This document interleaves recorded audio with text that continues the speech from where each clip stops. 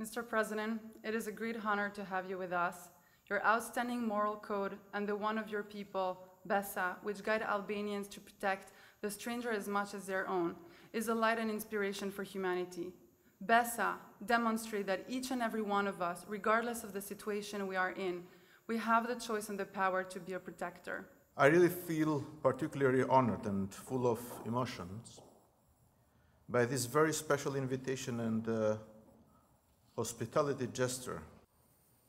Albania, and by the Albanian nation through its example of not only sheltering and rescuing of the Jews, but of anyone who knocks on the doors of Albanians.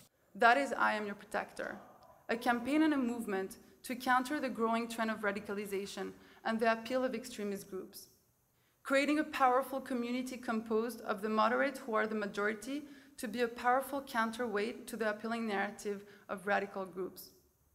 If you want to be involved, there are many ways of being invaluable to the Protectors community. Please reach out to us. Thank you for being here. Thank you, Mr. President.